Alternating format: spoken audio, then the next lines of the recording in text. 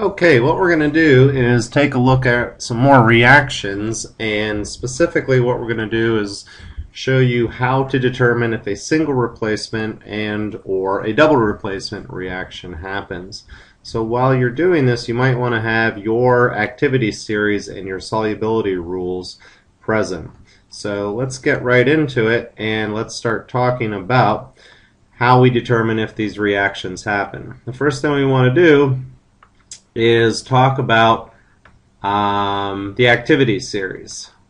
Okay, an activity series is basically a listing of metals, and sometimes you'll even see them with nonmetals, but basically it's a listing of metals that will identify which metals will replace which in a single replacement reaction. So for example, let's say we're talking about magnesium reacting with sodium chloride. We know that we can write the reaction here as magnesium chloride and sodium, but what this activity series will tell you is if the metal that's going to replace the metal in the compound to form the new compound is strong enough to replace that metal. So what you do is you look at the metal that's doing the replacing, in this case it's magnesium, and it has to be higher than the thing it's replacing on the activity series. So for example, magnesium here is actually lower on the activity series than the thing that it's trying to replace. So this reaction would not happen.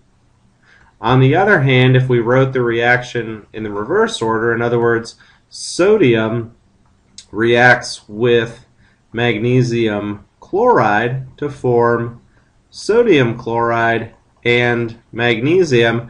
Now the sodium is trying to replace the magnesium.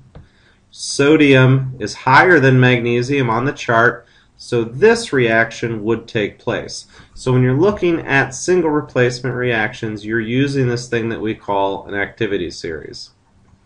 If you're looking at double replacement reactions, what you need to use is a chart that refers to the solubility rules. We'll talk a little bit more about solubility after we do some examples of single replacement, but this is your listing of solubility rules. So, for example, if a compound contains the polyatomic nitrate, we know that those are soluble without any exceptions. So, for example, sodium nitrate would be soluble. On the other hand, if you had, say, something like, let's say, copper to carbonate, carbonate compounds are insoluble, the exceptions being the group 1A and ammonia compounds. So copper carbonate would be insoluble, but sodium carbonate, since it is a group 1 metal carbonate, would be soluble. We'll discuss this a little bit more after when we do some examples. Alright, let's take a look at some of the examples. And the thing to remember about doing these reactions is if you are doing a single replacement reaction, you're going to use your activity series. If we're talking about a double replacement reaction, you're going to use your solubility rules. That's really important because people who are doing single replacement reactions tend to look at the solubility rules, and you don't need to. So single replacement reaction, use your activity series. Double replacement, use your solubility rules. Okay, so let's take a look at some of the examples here. Let's write the reaction first. We've got sodium metal, and that's reacting with copper 2 sulfide. And once again, you have to be able to write formulas. We've talked about this a number of times. So if we were going to write the formula for this, or the products for this, sodium is replacing the copper and forming a compound with the sulfur. So we're going to have sodium sulfide and copper. We could balance it, so we have 2 sodiums, and our coppers and coppers are good. So now what we need to do is determine would this reaction happen. So what you have to do is look at the thing that's doing the replacing. Is it higher on the activity series than copper? So we want to look at sodium, which is here, and our copper is down there. So clearly sodium is higher than copper on the activity series, so that reaction would happen. Again, you're looking at the thing that's doing the replacing, comparing it to the thing that it's replacing. So let's look at the next one. We have magnesium reacting with potassium hydroxide. The compound, or I keep calling them the compounds, they are compounds, but the products for that reaction are going to be magnesium hydroxide and potassium. So now you've got the magnesium replacing the potassium. So if we look on our activity series, what we're looking at is where magnesium is placed versus where potassium is placed. And you'll notice that potassium is near the top of the activity series. So when we look at our reaction, since potassium is higher than magnesium on the activity series, that means that this reaction would not happen because magnesium is not strong enough to replace the potassium. Okay, let's take a look at two more. We have zinc, or I'm sorry, it says silver. We have silver reacting with zinc nitrate. So the products would be silver nitrate and zinc. So we have to see if silver is higher than zinc on the activity series. So again, we go back to our activity series and we see that silver is way down here, zinc is way up higher, so zinc is higher than the silver on the activity series. So if zinc is higher than silver on the activity series, that means that this reaction would not happen, so we would say no reaction. The next one, we have hydrochloric acid reacting with hydrogen, so HCl reacts with N2.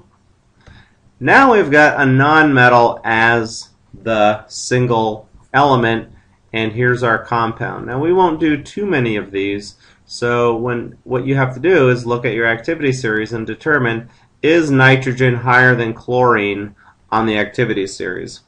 So we would have H3N plus Cl2, and again, when we go back to our activity series, we're comparing nitrogen to chlorine, and nitrogen is not on our activity series for the nonmetals, so we will simply skip that one. Alright, now let's take a look at the double replacement reactions. For the double replacement reactions, we have to use the subscripts that we've seen written in these reactions. The subscripts stand for solid, liquid, gas, and aqueous. All right. What you have to do is you have to use your solubility chart to determine if a compound is insoluble or soluble. And you might want to fast or rewind this a few times and make sure you get this. On your solubility chart, if the solution is, or if the compound is soluble, the compound is going to get the AQ designation afterwards. If the compound is insoluble, it is going to get the solid designation. Insoluble compounds form precipitates, which are solids. Soluble compounds are going to dissolve in the solution and break apart into their ions. So, again, soluble compounds will form aqueous, insoluble compounds will form solids. The liquids, for us for right now, the only liquid that we're going to use is H2O. And if you're curious, well then what's the difference between something dissolved in water and water? It's just that. If something is dissolved in the water, you call it aqueous. If it's a pure liquid, we're going to call it H2O. Now there are plenty of other pure liquids other than H2O, but for now we're going to say that H2O will get that designation L. Gases, as we talked about in class, we have H2, N2, O2, F2, and Cl2, and then carbon monoxide and carbon dioxide.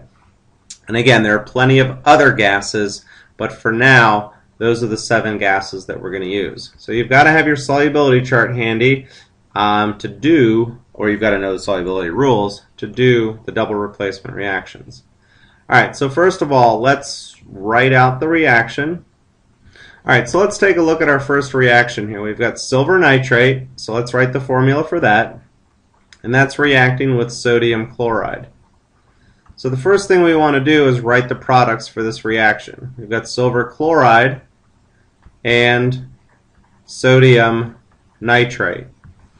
Alright, now what we want to do is write our subscripts, the solid, liquid, gas, or aqueous for each of the compounds. So you've got to look at your solubility rules.